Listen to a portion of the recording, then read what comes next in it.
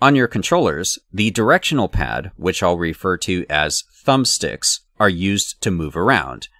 By pressing the thumbstick on either hand, left or right, this snap turns you 45 degrees.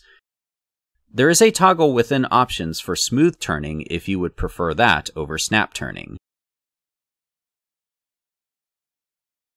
There are several different movement modes available in Neos, which you can access through the controller menus.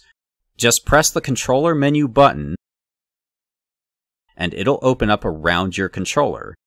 Pressing this button again closes the menu. Here's how this thing works.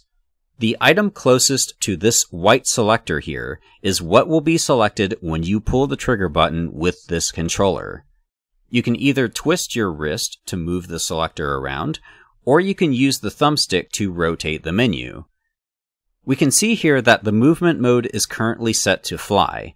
If you pull the trigger button a few times, it will cycle through all of the available movement modes. Teleport works like it does in other programs. Holding the thumbstick up will create an arc, and releasing the thumbstick will teleport you to that location. Pulling back on the thumbstick will nudge you back a little bit.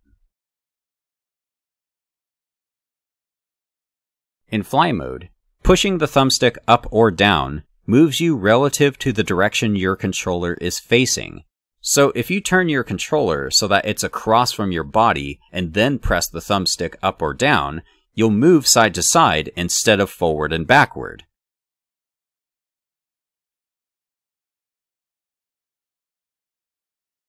Grab mode currently uses what is called the secondary action button to work.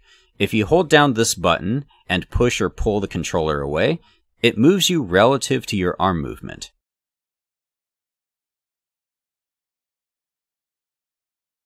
Slide mode moves you along the top of surfaces whenever possible. This can be handy for keeping yourself anchored onto things such as a hilly landscape. Something I want you to notice is that changing the movement mode on one controller affects only that controller, so it is possible to have one hand set to fly mode and another set to teleport mode.